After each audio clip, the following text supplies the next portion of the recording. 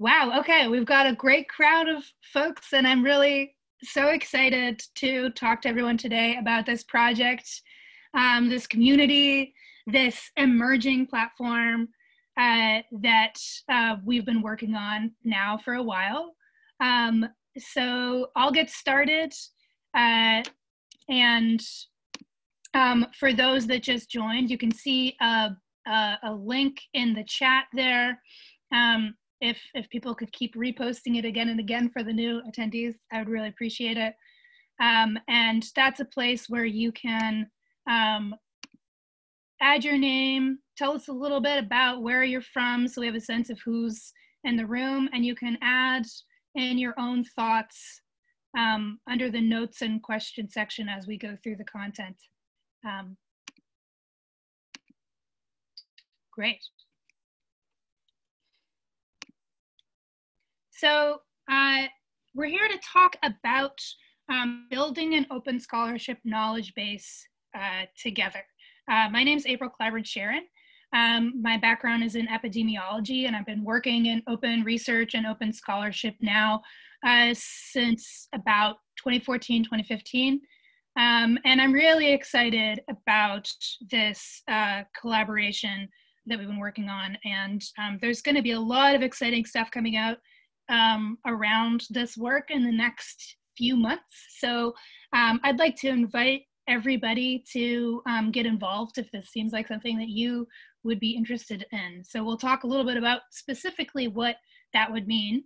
But first, let's do a little bit of housekeeping. That note document is available there for you guys to add your questions as they occur to you. But you can also use, they have this Q&A feature built into the Zoom platform itself. So you can also add your questions in there.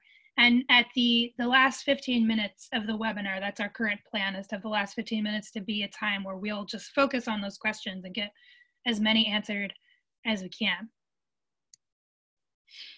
So we're going to start with like a little bit about what the Open Scholarship Knowledge Base is and why we're doing it. So I'm going to talk, and my colleague Felix Henniger is going to talk a little bit about the origins of why we're here. And then we're going to dive into how to get involved and help us to make this even better than it's already become. So we have Aaron Buchanan, we have Flavio Azevedo, and we have Megan Simmons joining us today. So thanks everyone for coming. So let's start with the what, why, and the how of the Open Scholarship Knowledge Base. So in short, we're a community. We're a community of people who are advocating for something together, a shared vision. So we're working with researchers, educators, as well as anyone else that's just interested in opening scholarship. And our aim is to build a knowledge base. And the purpose of building this knowledge base is so that researchers and other stakeholders, librarians, students, can more easily learn open scholarship practices and also more easily apply them to their research. So we're focusing on building a platform and a community of contributors to organize open scholarship information, the resources that are out there that talk about the what of open scholarship, the why of open scholarship, the how of open scholarship, all of these aspects to open scholarship so that people can more easily find the resources that they need and can more easily apply those resources to their own questions and their own problems. So this is an open community, so people can come and they can use these resources, but they can also contribute and they can curate. So this helps us to ensure that we can keep these resources up to date and that we can create sort of these modular learning resources for people to bring either into a course or a workshop or something like that, or for them to learn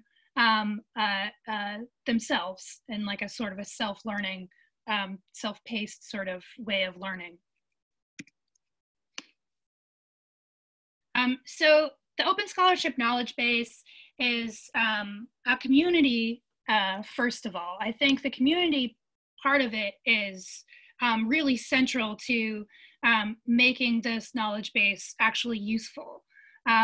It was spearheaded by some volunteers at the Society for Improvement of Psychological Science.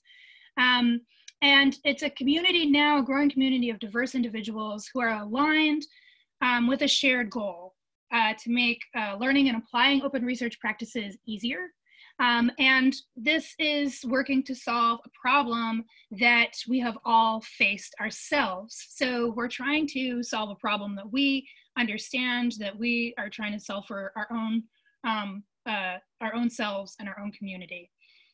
So researchers, teachers, funders, librarians, everybody who is interested, invested in opening up scholarship is welcome to join the community, either by editing, by curating, and by contributing to this shared community research resource that we're building together. So we'll talk a little bit more about how you can join us and how different ways of getting involved a little bit later. But the other aspect of the Open Scholarship Knowledge Base is that it's an ongoing project. The project is to curate the existing resources and fill in gaps that exist in open scholarship resources together to make them more easily discoverable and more easily applied, and to sort of ensure that all of these knowledge gaps are filled and that people can actually make use of that information for themselves. And then finally, we're building a platform, and this is something that we're going to talk a little bit more about in the how and why. We're going to be creating a community-led, community-designed hub that will contain modular, open educational resources. So we're going to be talking a little later with Megan Simmons from the OER Commons, because this first iteration of the Open Scholarship Knowledge Base, we're going to bring this work that we've already started onto the OER Commons in the coming few months. And that can be a place where we invite you guys to get involved and help us to make that hub as useful as possible for your needs. So next I'd like to invite my colleague Felix. Felix, if you want to talk a little bit about why this project started, since you were there from the beginning, that would be awesome. Sure thing, April. Thanks a lot. It's been a privilege to work with all of you on this project, and it's a great thrill to see so many people here today. So why are we doing this? Why are we building this platform? I think the common motivation and observation has been that adopting more open and transparent scholarly practices can be a daunting task for colleagues looking to change the way they work, and that's often due to knowledge gaps. So there's a barrier to adoption because many of us might not be familiar yet with the evolving best practices that change so quickly. And open questions can lead to uncertainty and make things harder than they might be otherwise. So thankfully, there's really many excellent resources out there already that educate and empower researchers, that provide practical guidance and help. But it can be hard to keep up with them at times unless you follow the literature closely or are very involved, for example, in social media.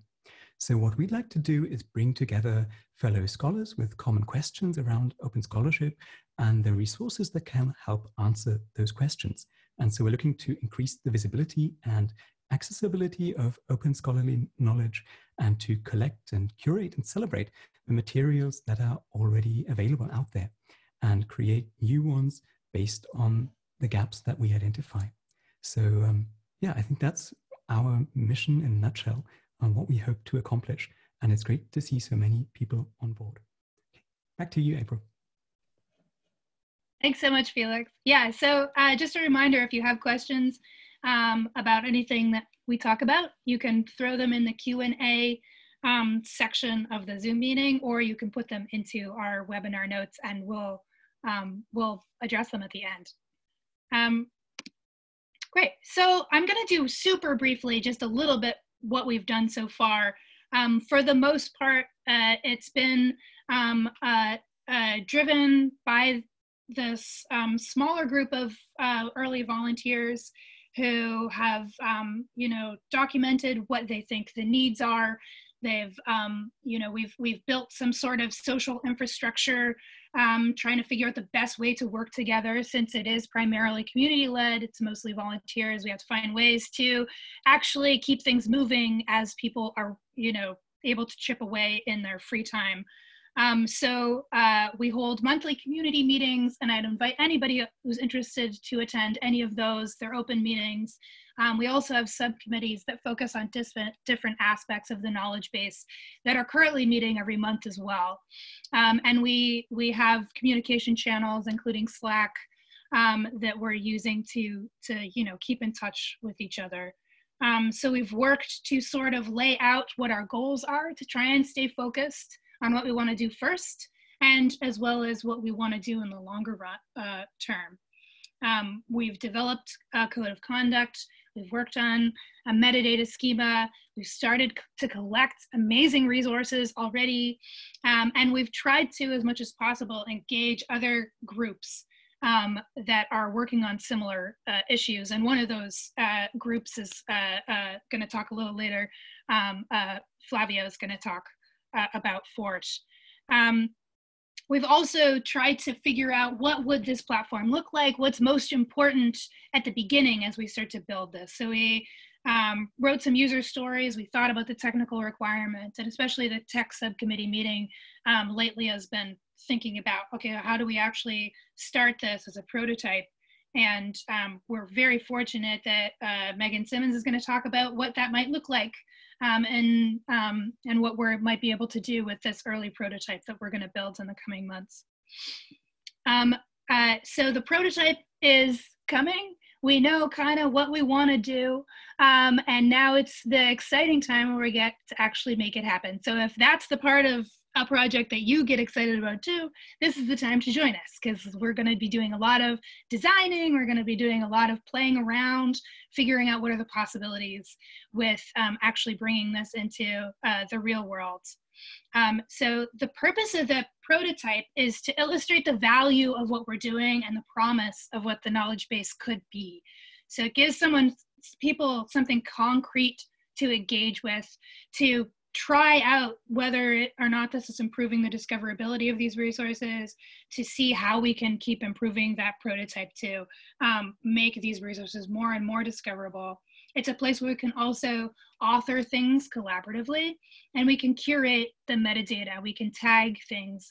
We can organize things in ways that make them more easily discoverable. And so one of the other steps of this is to create this as a project that invites in a wider community. So part of that is going to be coming up with processes for people to get involved in very specific ways, and to document those and to test them out, and make sure that people that come to our community know right away, where they can get involved and dive in. And we're going to also use this platform as a way of bringing in more diverse communities, people from different disciplines, different regions, hopefully also people authoring in different languages. And we're going to be doing in the next few months more events, including a virtual hackathon. So if you are excited about these types of open, collaborative events, that's a great way for you guys to get involved. We'd love to have you join an upcoming event. So that's kind of our background. That's how we ended up, where we are today. And let's go into a little bit about how you might be able to get involved. And this is the main sort of purpose of this webinar today, is to sort of, shout from the rooftops that we welcome what you have, your interests in this area, whatever projects you're working on.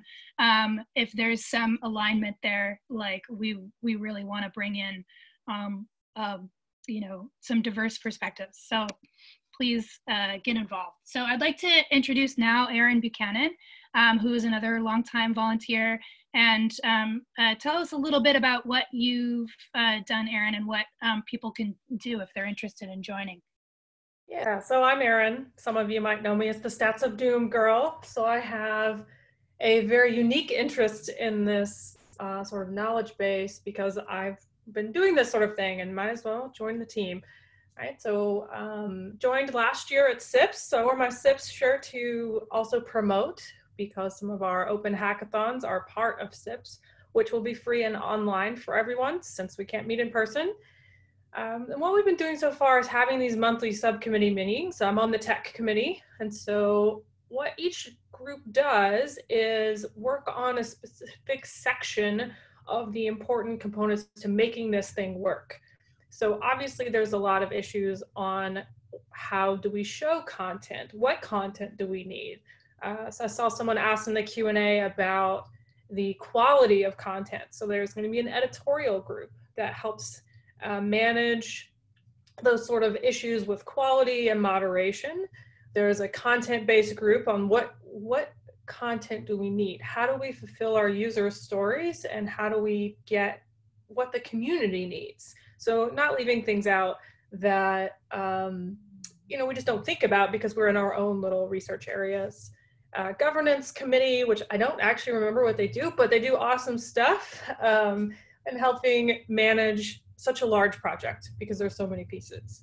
The tech committee has been working probably the most, I think, right now. I'm also partial because I'm on it, but helping pick that platform that will deliver this knowledge base to you guys, which I think Megan is going to talk about at the end. And I'm super excited to see it myself.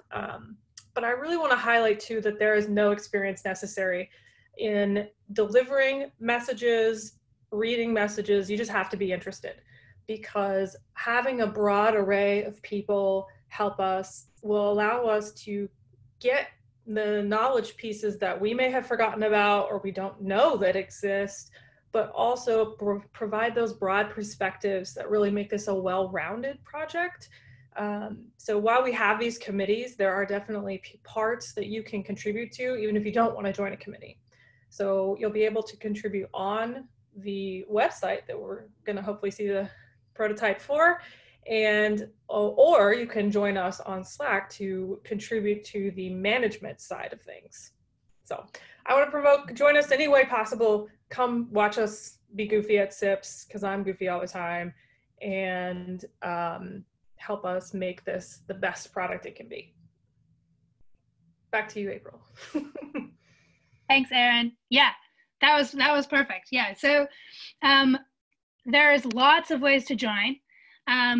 You can join if you want some ongoing, ways of like really digging in and helping make this something that you think works for your interests, for your needs, for your community's needs. You can join a subcommittee, but there's also a lot of other ways to get involved.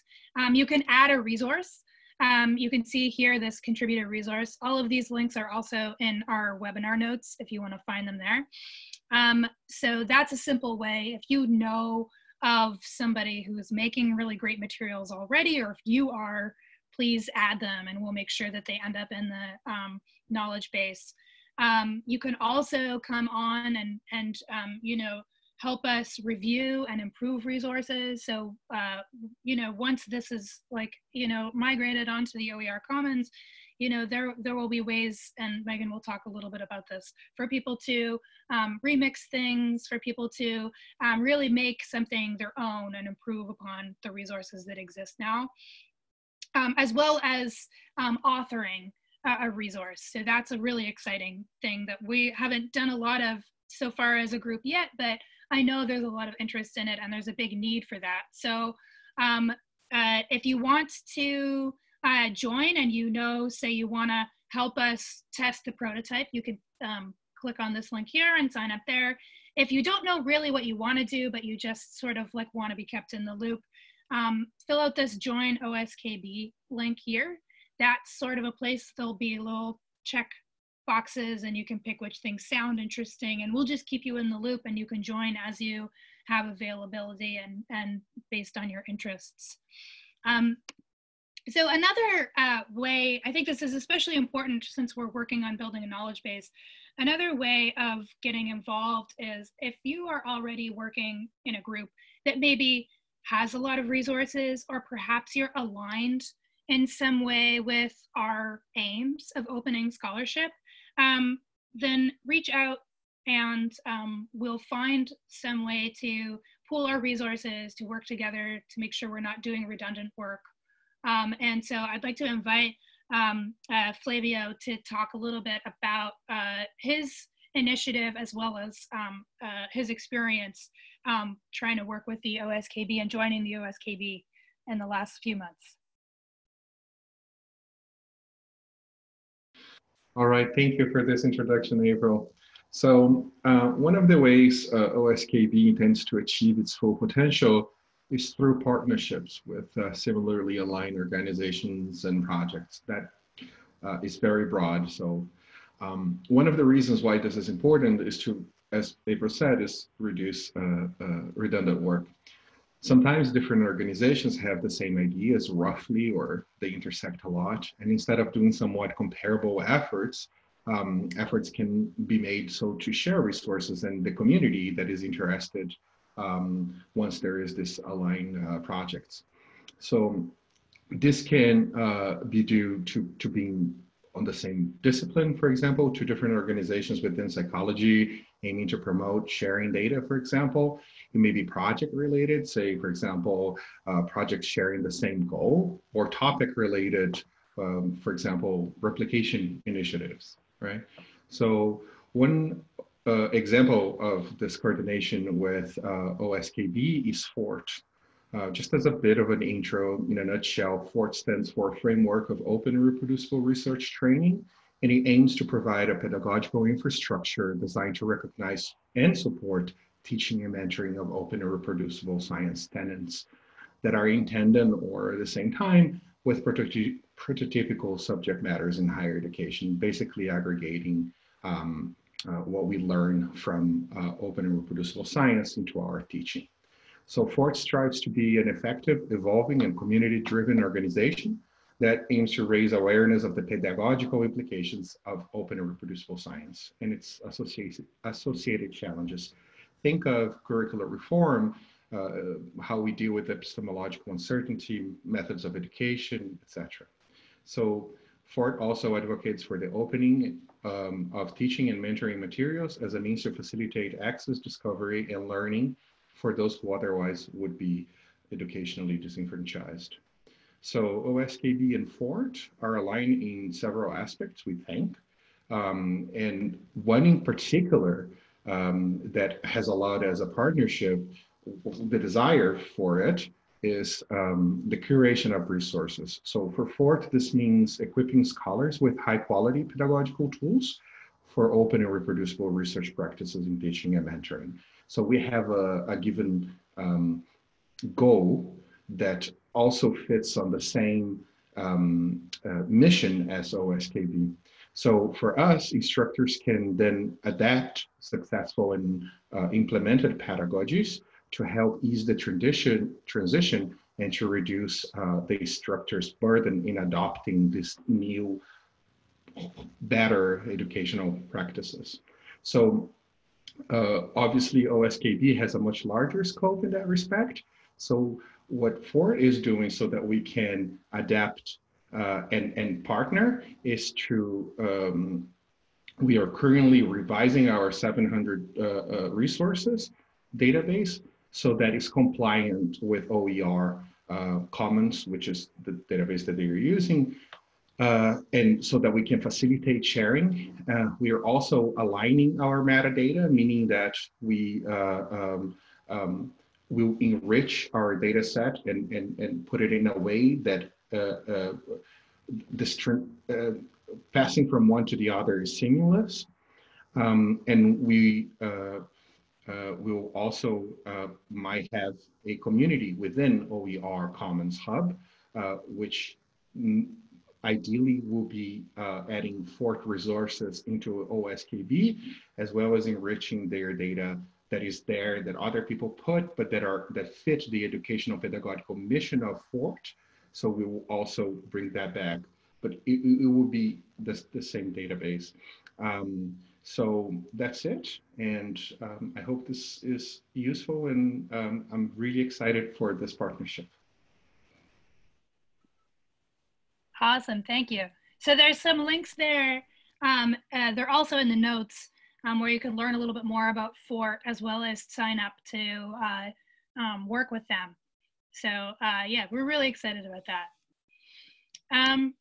Awesome. So we've talked about it this whole time. We are really excited. This is a very new sort of thing. It's just the last, couple days that we've gotten confirmation for sure that this is going to be moving ahead. The tech subcommittee has been working a long time on trying to think of where this prototype could live at first.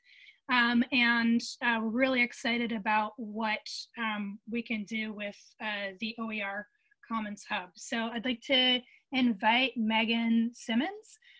She's going to talk a little bit about, what it is and what it could do. And she's also, if you have questions for her, she'll be able to answer them after she finishes her presentation as well. So I'm going to stop sharing so that she can. There you go. Let me know if you have wonderful. Yeah. Thank you so much. Actually, I want to put it on gallery view real quick. I just want to see you all. It is so great to be with you all. I am such a fan of your work and you all, and I'm just really honored to be able to support you in the wonderful work that you're already doing. So my name is Megan Simmons. I lead training and design for a nonprofit organization called ISKME.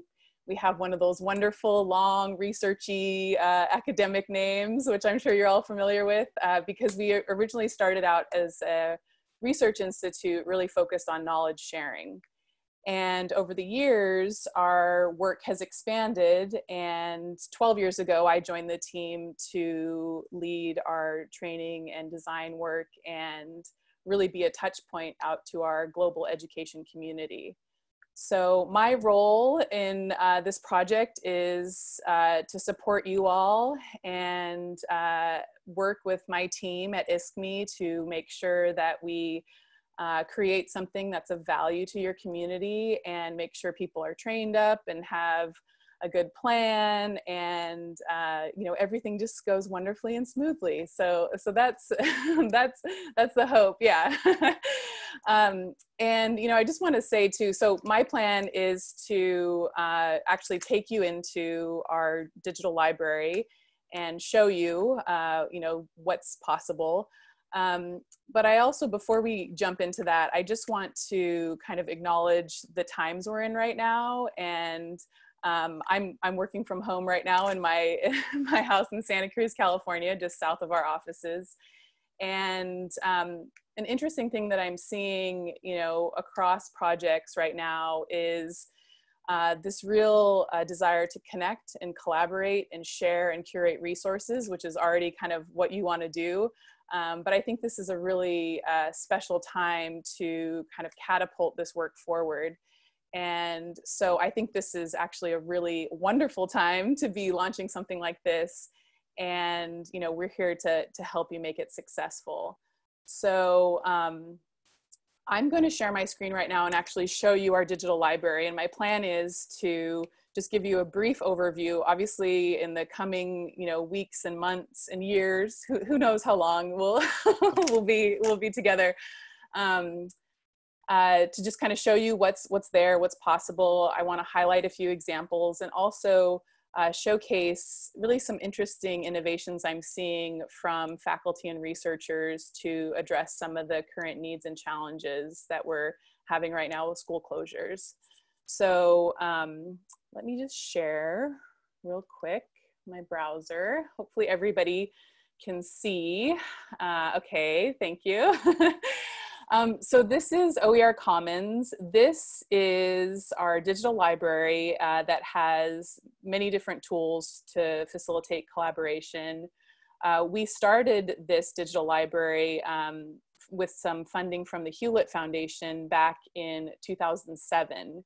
And the Hewlett Family Foundation was one of the first stewards of OER, and they were funding a lot of higher ed institutions in sharing and creating full courses and instructional videos and lectures and things like that.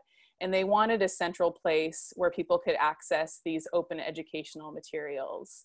And so these are all, as I'm sure you're all aware, these are all freely available, either under the public domain, or they have some kind of open licensing, such as Creative Commons.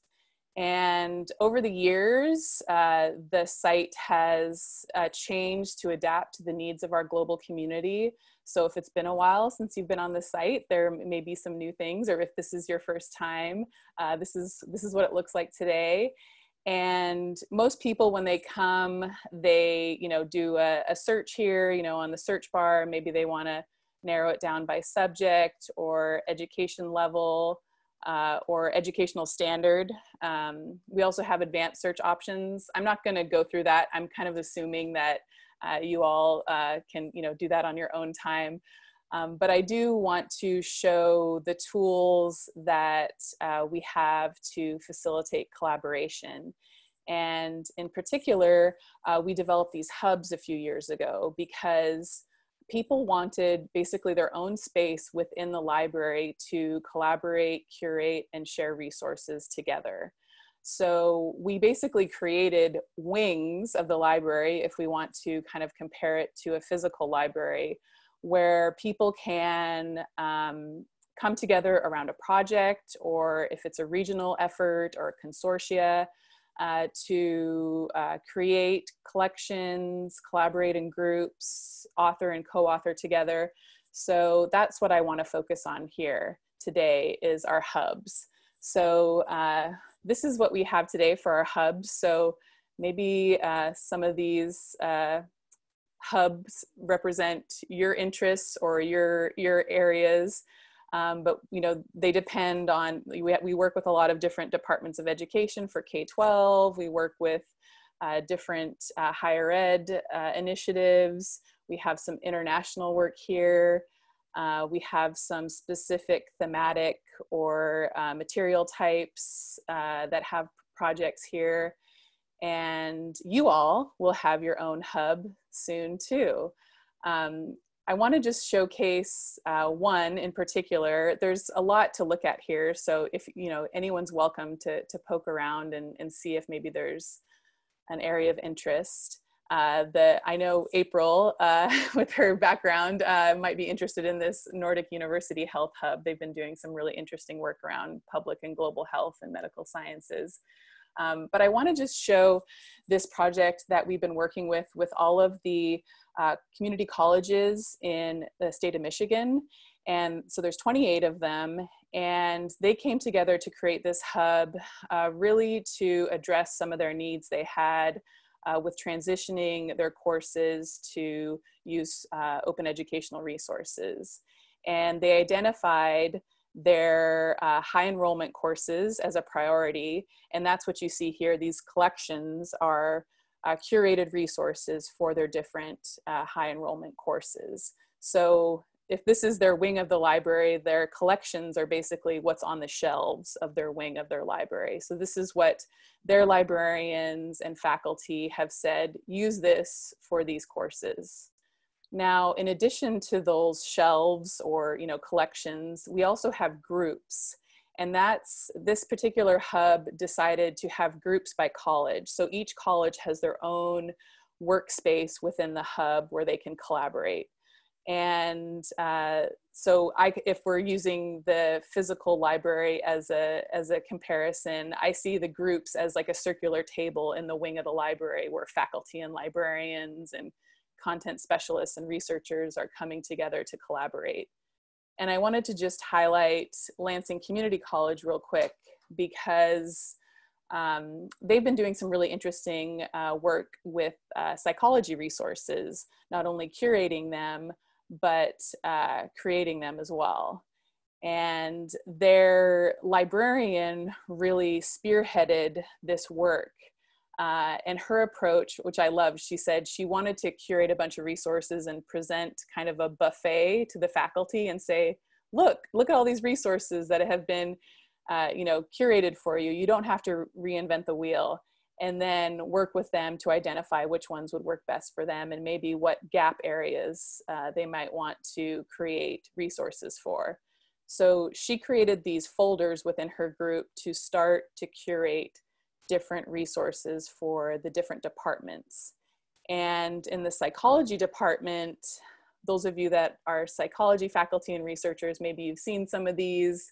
The OpenStax psychology textbook is one I know a lot of people use. NOBA Psychology has some great resources, but they also have curated and created their own resources. So this actually is one of their faculty, Dr. Mark Kelland, who he was fortunate enough to get a sabbatical that he could devote to creating open textbooks. So this is what he created. And so when you click on a resource, you get this description page here where you can see what kind of license it has. And if there's, any specific evaluations on here. And then when you view the resource, it takes you directly to the resource. This resource was created on the site, so you're still on the site. Some resources take you to, other sites or universities or other websites. So this is his textbook. And so, you can check it out. It has these different sections. He also included a journal where he documented his process of creating this.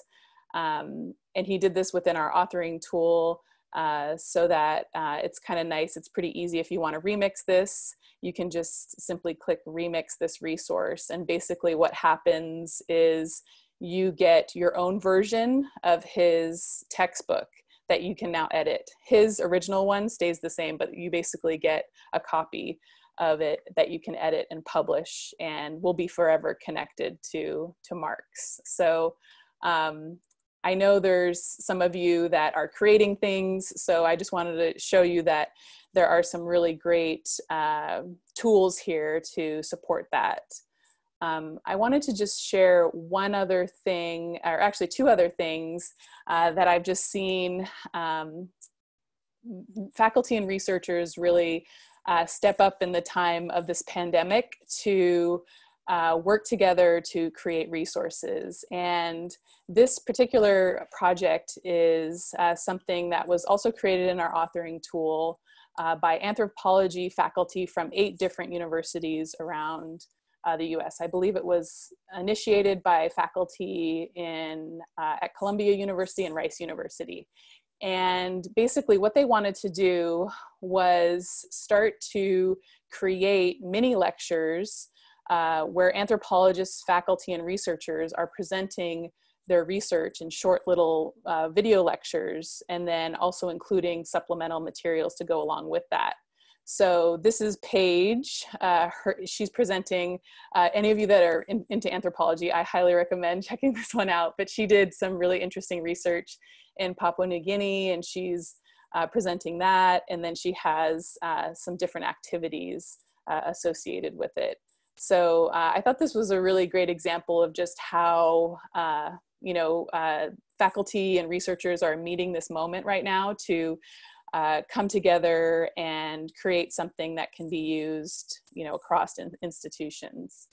One other resource I wanted to share is the clinical practice support and this is in the spirit of kind of, putting your first draft out there. This is something that I'm working on with teacher education faculty. So it's definitely not perfect. This is kind of our first draft. And this is basically to meet a challenge that now that teacher educators and their students can't physically be in schools, how can we recreate this or facilitate this in a virtual space?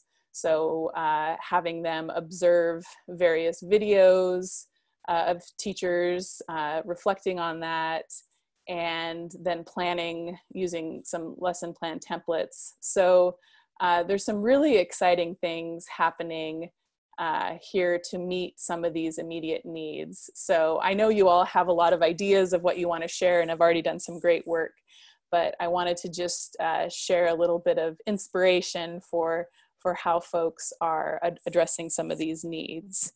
So I know I showed a lot, but I just wanted to kind of, you know, give you a sense of what's there and what's to come. And you all are our fellow curators, digital librarians, and instructional designers and advocates and leaders. So we really want to work together with you to make sure that the hub is a good representation and support for your communities and what you want to do. So with that, I'm happy to take any questions, or if you want to see anything else. There's so much to see here, but you know, we'll have more opportunities to connect and work together in the coming months. Thanks, Megan. That's perfect. So we are now, this has never happened to me before, exactly on time. A round of applause. So let me start with, we do have a question in the Q&A, and then I'll go to the notes and we can take a look and see what people have shared in there. So the first question is from David Mower. His question is, do you have a quality filter for allowing resources into the system? Which is an excellent question, because it's one of the things that especially the editorial subcommittee and the content subcommittee has been talking a lot about. I think Megan can probably chime in a little bit as well about what is already built in to the system. But yeah. I think the short answer, David, is that we do want to have a layer of some sort of editorial and review in the knowledge base. And that does not necessarily mean that we will not accept other forms of content, but that we do want to be able to sort of add a layer of, you know, this has been reviewed, it's been given feedback, it's been updated, it's you know, something that is considered trusted within the community, for a way for that sort of to be, you know, people can search through those resources specifically. But currently we're working through, you know, where is the line between that and, you know, having a space for people to have some rough drafts there for open collaboration and stuff like that as well. So it'll be a little bit about being able to organize our materials so people can easily tell the difference between the two, as well as know how to give feedback on something that, you know, does need some improvement. And so Megan, if you want to add a little bit about, I saw they had an endorsement feature as well as, what else? There was two different ways. Yeah, so there's a couple different layers. First is our team of digital librarians are always assessing things that get submitted. And I can share that criteria with you all if you're interested in digging in on that. So that's you know, kind of our first line of quality control. And, you know, just to be clear, our digital librarians aren't, you know, experts in every single subject and every single thing that gets submitted. So it's kind of, you know, a general quality evaluation. But we also have, you know, in the spirit of open and OER and open source, this crowdsource methodology and way that we can give star ratings to resources. We have specific rubrics and quality evaluation tools from Achieve to assess. We also have endorsements that people can give. So that's something we can talk about if you all want to have your own specific endorsement, so that you can put them on the resources and say, okay, this gets our stamp of approval. We also have ways within the collaboration we do in groups to put some kind of approval measures in place, so that before something that gets submitted to a collection or from a group gets evaluated by an administrator or curator of the group. But yeah, you know, the spirit of, you know, putting out your first draft and continuous improvement and iteration of resources and peer review and feedback, that is so much of what we're all about. So we really try to facilitate that and encourage that, because a lot of people just kind of focus on the resources, but I think one of the most exciting parts of open educational practice is the shifts that we need to make to improve how we design resources, how we collaborate, how we evaluate, and how we advocate. So that's all part of it too. So the materials are really important, but I also think the professional learning and development that can happen through shifting your practice to a more collaborative approach is where we see a lot of benefit and value add. So we can talk about however many kind of restrictions or restraints or boxes to check in terms of our workflows once we start to design the hub. But that's a great question and something to think about if you want to be more kind of open and just kind of see what happens and crowdsource it, or if you want to put in some specific endorsements or evaluation metrics so that there's more quality control. It's totally up to what you all want to do. Yeah, and I would just like to invite people that are interested in these types of questions to consider joining our editorial subcommittee, because that is the bulk of what we're talking about. We do want to have people who are focusing on, ensuring that the resources are relevant, that they're appropriate. Well, we will, as a community, sort of come up with our, ideas about what's important. And that subcommittee will be managing a lot of those sort of questions. So yeah, please join us. Oh, and one other thing, sorry, yeah. I just thought of something else. We've seen in terms of authoring and remixing content, in addition to quality evaluation rubrics, we've seen people create templates that can be kind of a starter for folks that want to create resources. And we can even have like links and instruction there to really help guide people in creating high quality drafts. And within our authoring tool, I didn't show this, but I'm happy to if people want to see it. We actually have an accessibility checker. So for those of you that are, working with, students that or colleagues that use screen readers or, need to access content in EPUB 3 format that's Braille ready, we have a checker within our authoring tool that you basically click on to check your content, and it will flag anything that does not that isn't accessible and give you tips on how to make it accessible. And you can either ignore it or you can fix it. So that's another, quality tool that we've put in place to help people, think about accessibility. And I have to just say from my personal experience, I'm not an accessibility expert. I've learned so much in our collaboration. We work with CAST and their Universal Design for Learning on this. And, I always kind of just wanted to make things look pretty, but now I know like that's not necessarily accessible. So I've learned a lot, through the accessibility checker just on, how to really design something so that my students can use it. So that's another kind of quality control measure that we have in place. But I'm curious if others have, kind of other quality considerations. Maybe that's something we can talk about another time, because we can certainly put those kind of supports in there. Oh yeah, thanks, April. And this is just a slide with some of the links. We have this in our notes to, just quickly, some of the things that I showed.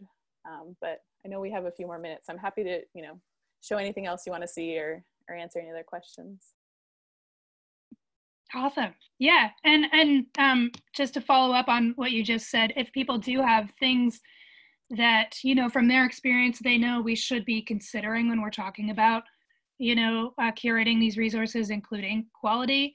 And you can either join us, fill out those links that I shared earlier, or you can leave those thoughts here in the thoughts and questions as well. And because we're going to review this as a group and see what sort of feedback people have left us.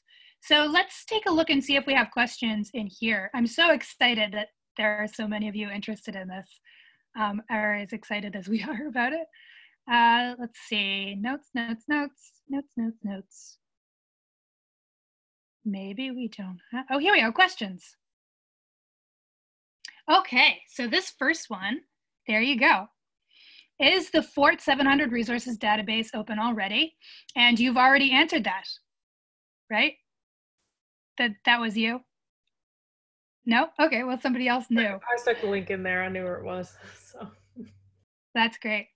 Okay, so what is the acronym that Megan is using? Oh, this is why I love collaborative notes.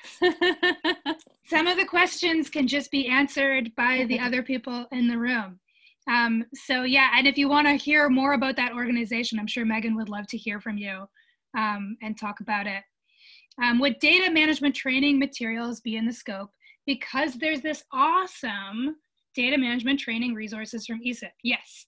So one of the things we've been working towards, and we've actually spoken to these people at the ESIP Data Management Training Resources Clearinghouse, is one, making sure all our metadata is aligned to begin with, and two, eventually to have sort of our eventually our platforms communicating with each other.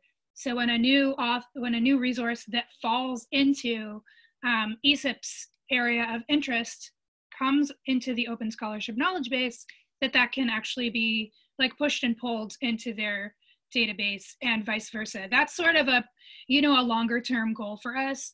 But the first step is having the metadata be aligned. Yeah, we've talked to them, and the other way that we're thinking about aligning with those sort of groups is some of them might want to do what Fort's considering doing and being a group within the hub. So yeah, definitely want to be collaborating. And if you know other groups like that awesome group at ESIP, that let us know, because we want to make sure we're not missing anybody.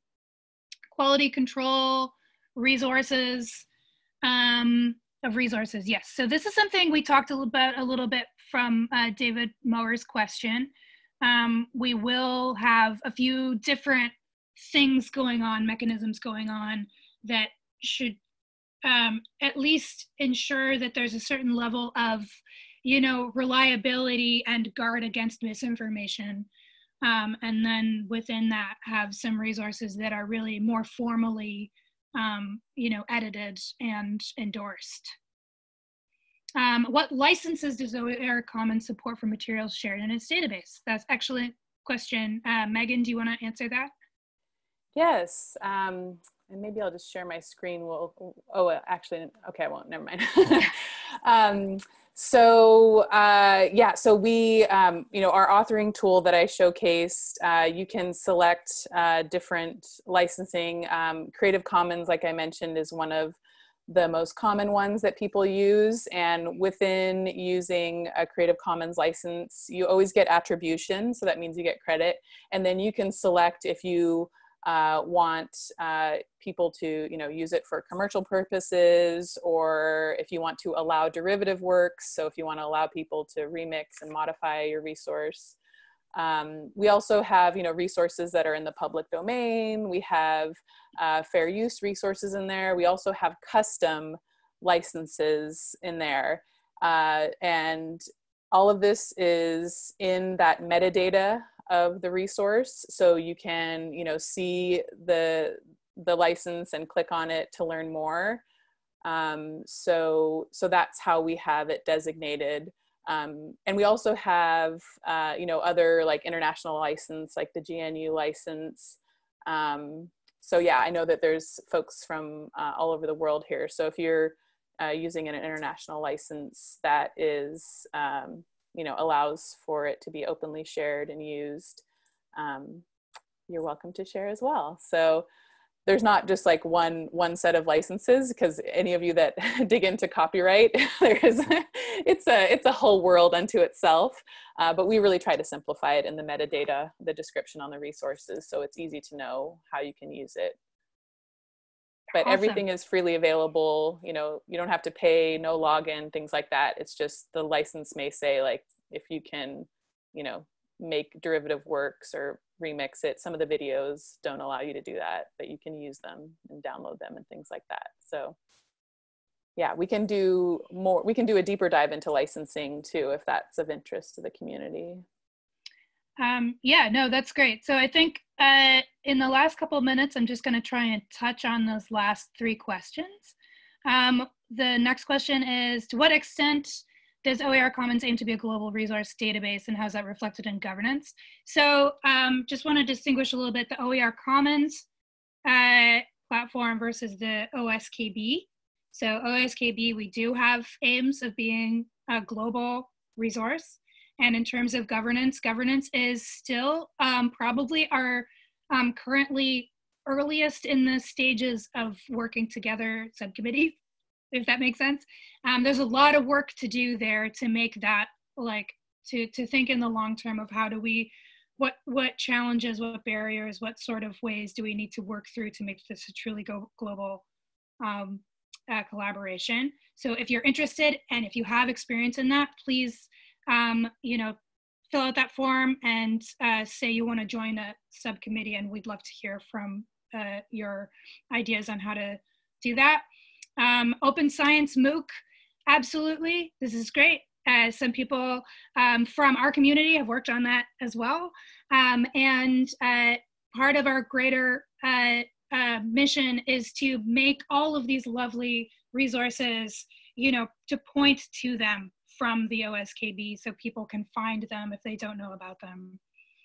And then just quickly, I know this is quick, but we're kind of at time right now, is what aspects of openness do we aim to cover?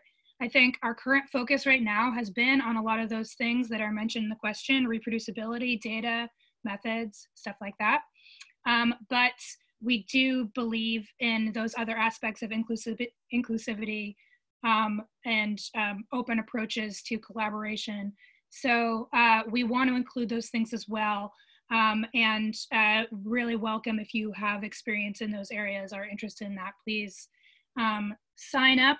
We've got these 3 little ways of signing and joining.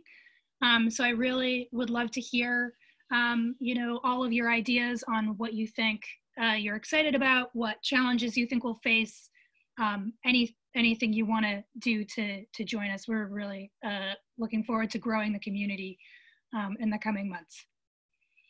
Okay, so I know I went through the questions quickly at the end, but